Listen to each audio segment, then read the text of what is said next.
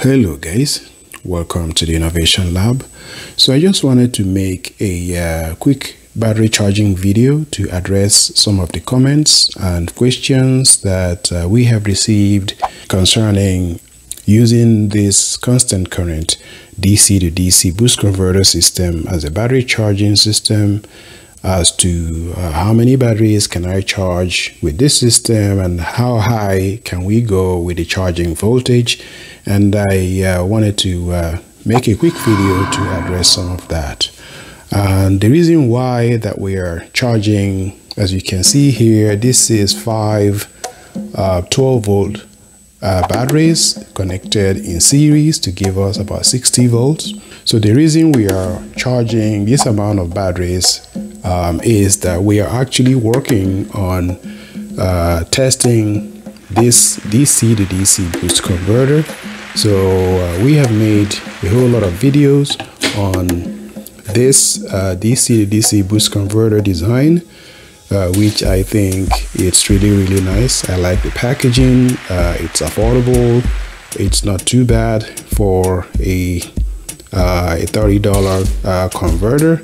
So, but then I came across this one on Amazon and I wanted to give it a try.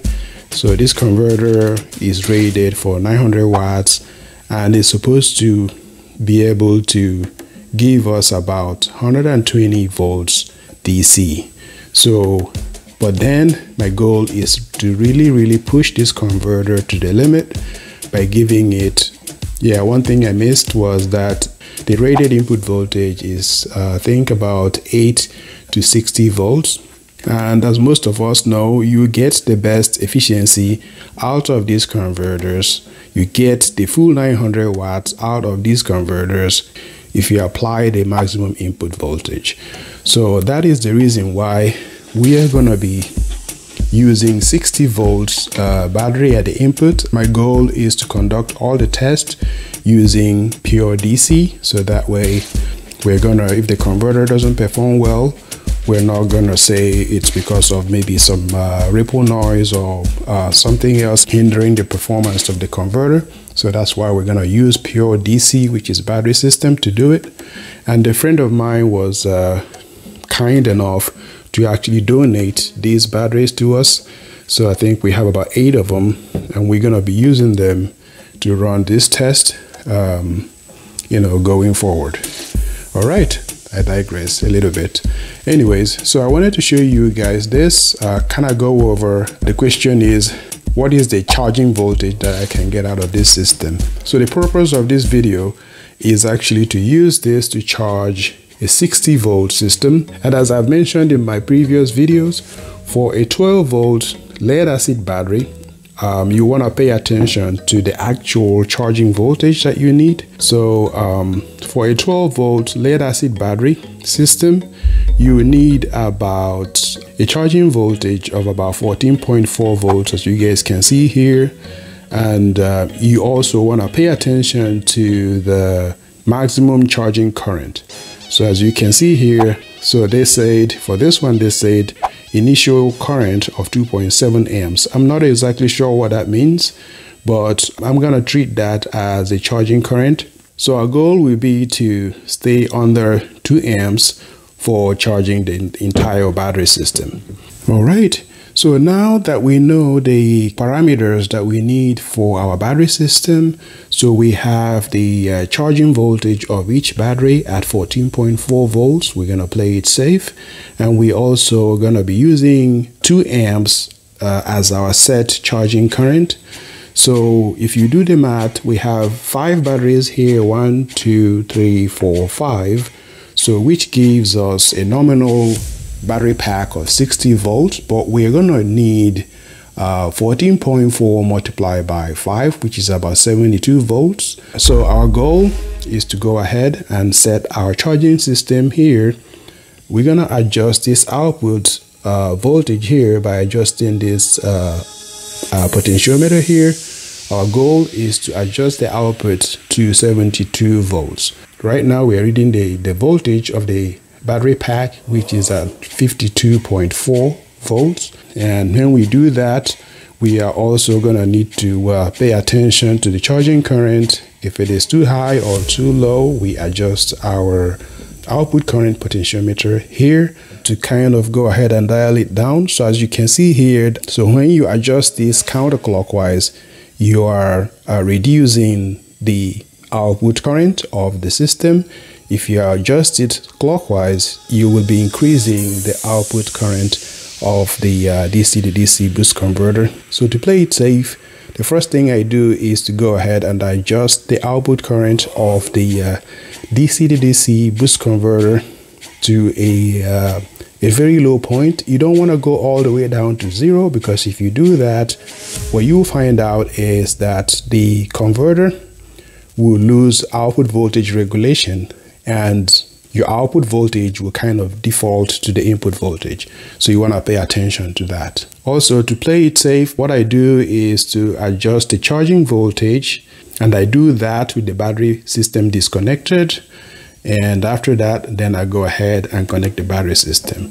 So, all right, so let's go ahead and disconnect the battery system. As you can see, let's give it a little time for the converter to discharge. And there you have it. So, all right, so now with our battery system disconnected, so we go ahead and turn on our power rack. All right, as you can see, we have an input voltage of 36.92 volts coming in from the power rack. And we also look at the input current. It's right now, because we don't really have any load, it's right about 0.05 amps going into the converter. All right, now looking at the output of the converter, it's already at 43.6 volts, maybe from the last setting that I had it. So now what we have to do is to adjust the output voltage potentiometer here to get to about 72 volts. All right, so we'll keep an eye on that.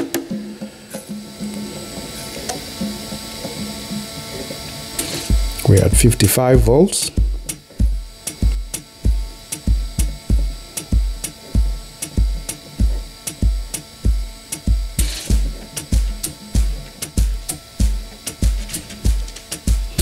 All right, guys, we are at 72 volts precisely. And now we are going to bring in our battery system.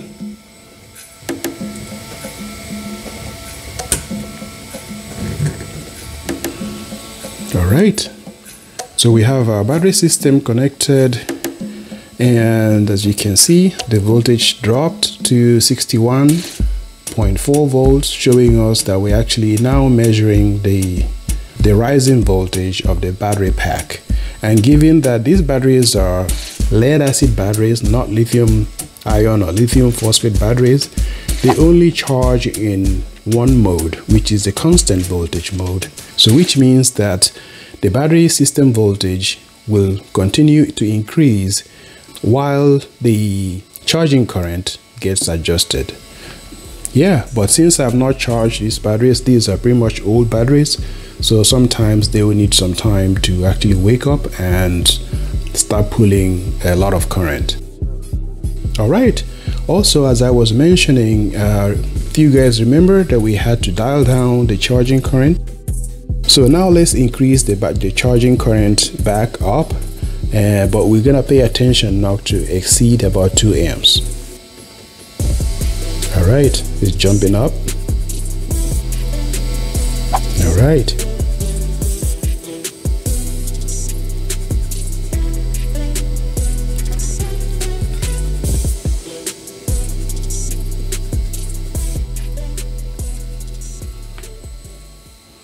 All right, as you can see, we are now at 1.75 amps at battery voltage of 71.8 volts.